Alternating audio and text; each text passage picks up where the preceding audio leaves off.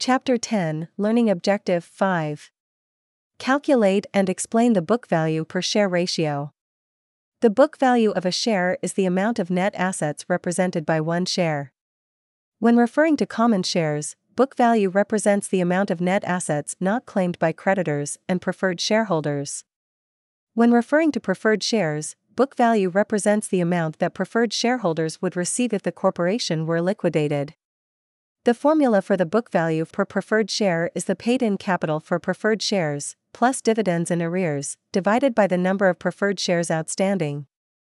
The book value per common share is equal to the total equity, less the paid-in capital for preferred shares, plus dividends in arrears, divided by the number of common shares outstanding. Essentially, the numerator for the book value per common share is the total equity less the numerator of the book value per preferred share calculation.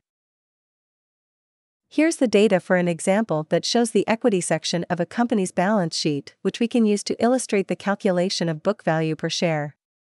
Contributed capital is comprised of preferred shares and common shares. For preferred shares, there are 5,000 shares authorized, 1,000 shares issued and outstanding with paid-in capital of $10,000. For common shares, 200,000 shares have been authorized, and 60,000 shares are issued and outstanding, with paid-in capital of $20,000. Total contributed capital, then, is $30,000. Retained earnings is $105,000, and total equity is $135,000. Let's start with the calculation of book value for preferred shares first. This example includes $5,000 of dividends in arrears, which we add to the paid-in capital balance of $10,000 for a total of $15,000. We then divide by the 1,000 outstanding shares to end up with a book value per preferred share of $15.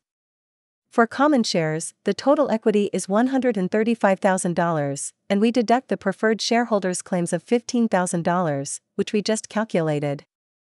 Again, this consists of the preferred share dividends in arrears plus the paid-in preferred share capital.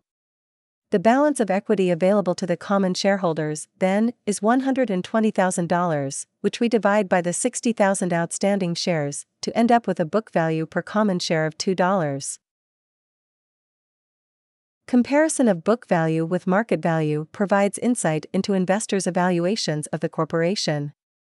For instance, if the book value of one common share of Corporation A is $20, and its common shares are traded on a public stock exchange for $40 per share, the market value, Corporation A is said to be trading for 2 times book value. If Corporation B is trading for 3 times book value, investors are indicating that the future profit prospects for Corporation B are higher than those for Corporation A. Thus, they are willing to pay proportionately more for shares of Corporation B than Corporation A, relative to the underlying book values.